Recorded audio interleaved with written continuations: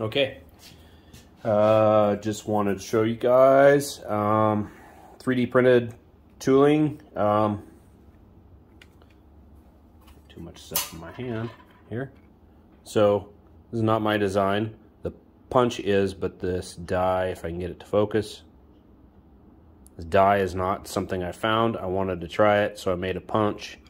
I've already done one test bend with this, and I know better than doing this, but I made it just completely sharp, the punch, and you can see how it kind of, if it'll focus, it kind of damaged it a little bit, but it created a radius. So I'm going to see if it'll continue to damage it or what.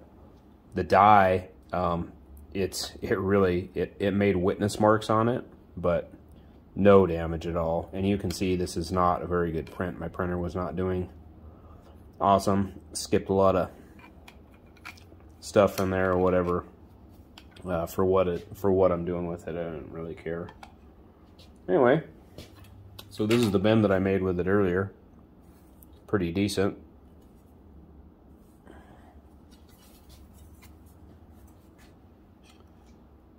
I'm just going to put, so I'm just bending this in an H-frame press. It's kind of what I designed these tools for, or the base of them.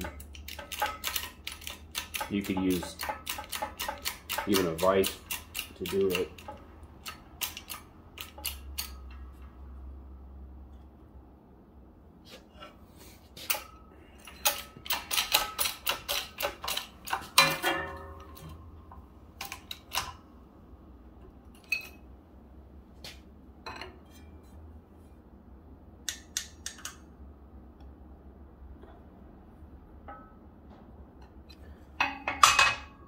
Die doesn't really like.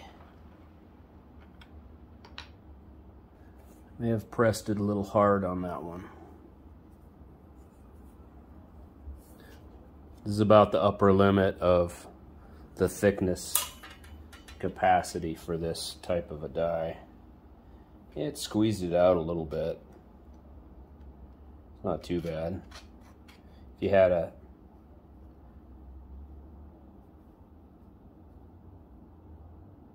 Yeah, I might just upsize this a little bit bigger. It's a pretty small die for bending that. This is 080 aluminum, but still, even still, it didn't really do any more damage to the punch than was originally there.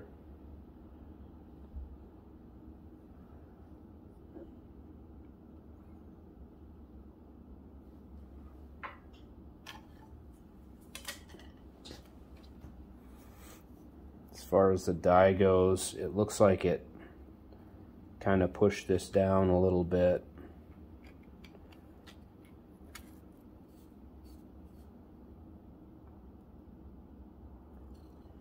I don't know whether you'd get a straight bend out of a long section now after doing that or not. I pushed on that one a little bit harder, a little bit farther than I did the first one, just to see what it would do. But it's pretty cool.